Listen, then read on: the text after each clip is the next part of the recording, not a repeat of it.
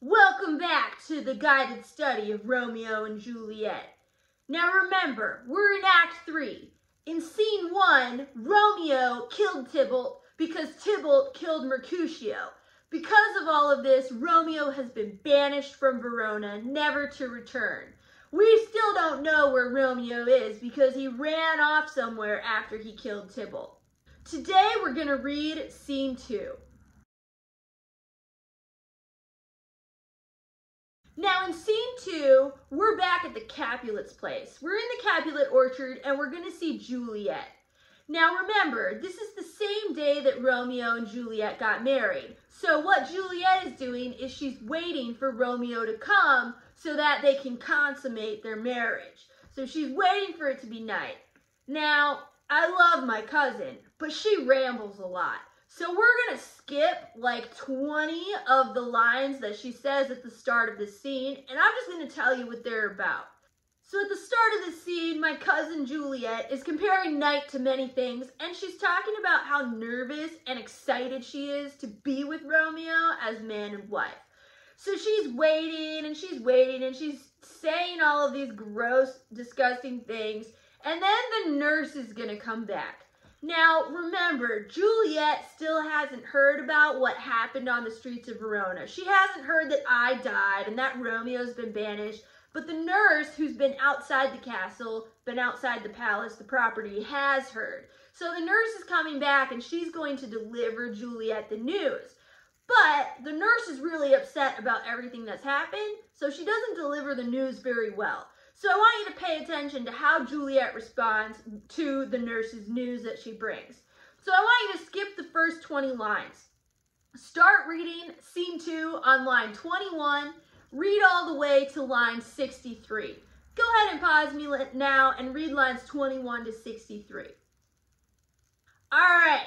So starting on line 21, Juliet is begging the night to come. She's like, "Come, gentle night, give me my Romeo."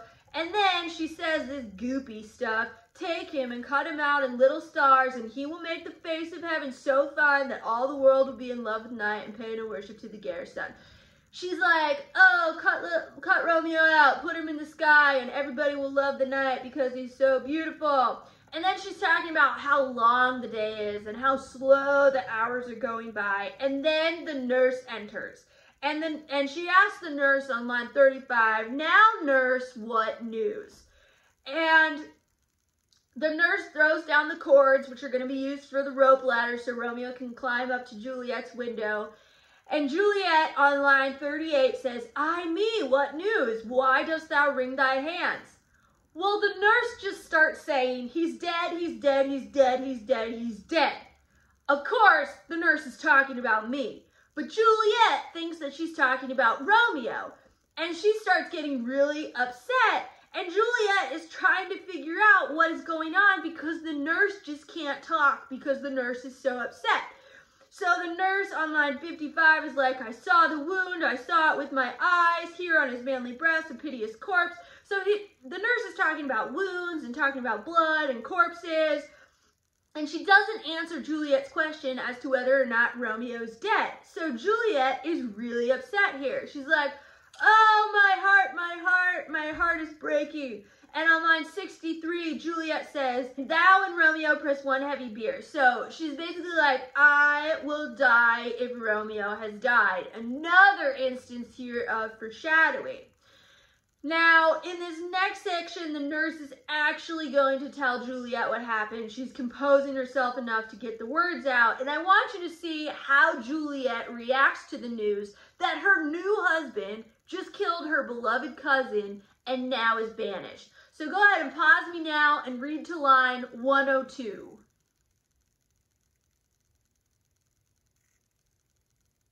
All right, so the nurse finally gets her words out here. She says on line 64, "O Tybalt," line 66, "that ever I should live to see thee dead."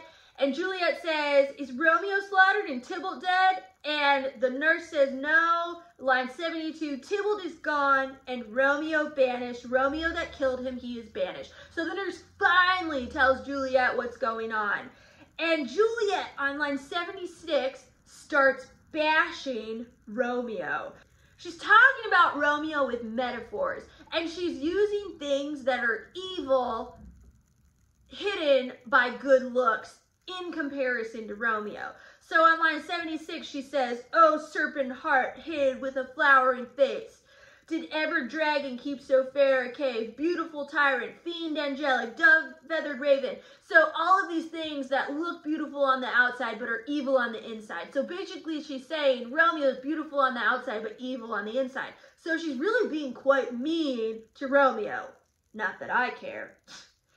And the nurse then kind of picks up on this bashing of Romeo. And on line 94, the nurse says, "Shame come to Romeo." So she's like, "How dare he? Shame on him." And Juliet snaps at the nurse. She's like, 95, "Blistered be thy tongue for such a wish." So Juliet does a complete 180 here. First she was bashing Romeo, and now she's like, "Don't speak bad of my husband." And then she kind of reprimands herself for speaking so bad of him. And says on line 100, "Oh, what a beast I was to chide of him." And the nurse asks, "Would you speak well of him that killed your cousin?" And Juliet has this line, "Shall I speak ill of him that is my husband?" So she's just reminding us that she and Romeo are indeed married. Now in this next section, Juliet is going to try to reconcile her thoughts with what Romeo has done. So she's going to try to justify Romeo's actions. So I want you to see how she tries to justify those actions, and then there's going to be a plan that is put in place. So I want you to read to the end of scene 2. Go ahead and pause me now. All right, you read to the end of scene 2? So right away in this section, we find out exactly how long Romeo and Juliet has been married. On line 104, Juliet says, "When I, thy 3 hours wife." Romeo and Juliet have only been married for 3 hours at this point. And then Juliet starts kind of coming up with all of these rationalizations for why Romeo killed me. She says in line 106, "That villain cousin," she called me a villain, rude, "that villain cousin would have killed my husband." So she's like, well, if Romeo hadn't killed Tybalt, Tybalt would have killed him, which I would have. And then on line 110, Juliet says, "My husband lives that Tybalt would have slain, and Tybalt's dead that would have slain my husband. All this is comfort, wherefore then I weep." So she's trying to make herself feel better. But then she remembers that Romeo's banished. On line 118, she says, "That banished, that one word banished, hath slain 10,000 Tybalts." So she's like, Romeo being banished is worse than Tybalt dying 10,000 times. Dude, cuz that is so rude. I'm gonna haunt Juliet. I'm gonna haunt her. I'm gonna haunt her. So then she continues on, and she's continuing to talk about how bad Romeo being banished is. On line 127, she's like, "Romeo is banished. To speak that word is father, mother, Tybalt, Romeo, Juliet, all slain and all dead." So she's like, Romeo being banished is worse than me, my mom, my dad, Tybalt, and Romeo all being dead. She's like, I would rather we were all dead than Romeo be banished. Yo, girl is being real dramatic right now. Real dramatic. And then she says on line 141, "All to my wedding bed, and death not Romeo take my maidenhead." So she, again here, is foreshadowing her death. She's like, my wedding bed is going to be my deathbed.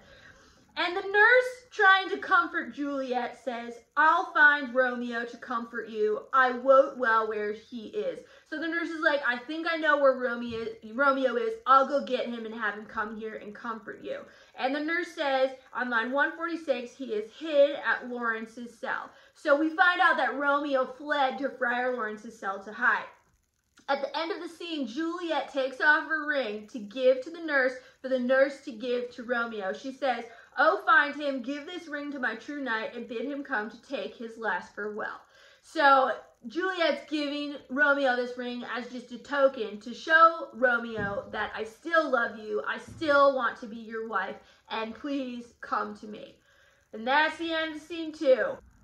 Make sure you subscribe to the Bear Bodkin Bard to be updated on all of the latest stories. Now get thee gone!